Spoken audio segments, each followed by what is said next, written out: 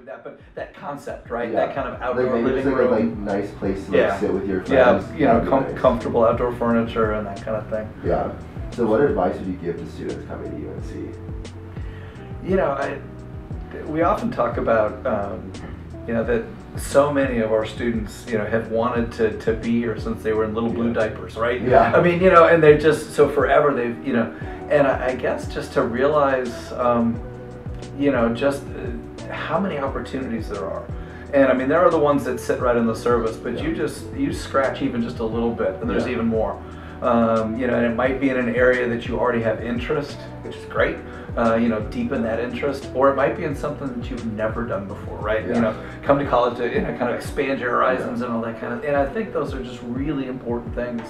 You know, and I think on campus we've really tried to build some of those things in. Like 2 favorite spots, and like I love the New Carolina Gaming Arena. I think it's like perfect, and like even like when you watch like sports events there, it's like very nice. And then I also love Edibel campus. Yeah. Like it's like there's so much that we offer in residence halls. It's like nice because like whatever interest you have, there's something for you. Yeah, you know, my favorite place of all time on campus is Old East. Just because, you know, as a residence hall person, you know, someone who's done this my whole life, you know, to be in the oldest residence hall on a campus, kind of anywhere in the U.S. is just really cool. Yeah, how would you welcome students coming to UNC to live on campus?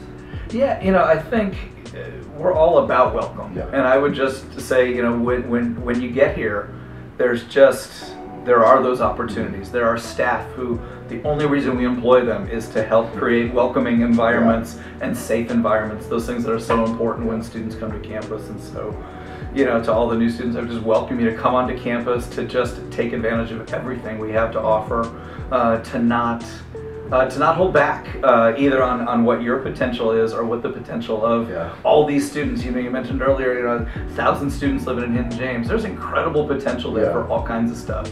And I just want to welcome students into that environment and say it's yours for the taking.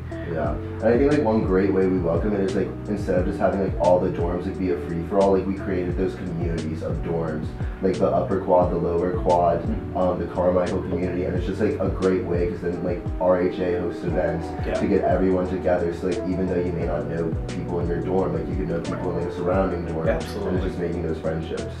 Well, you know, and this campus is incredibly diverse, and that is part of what makes us strong, what makes us, you know, an exciting place to be.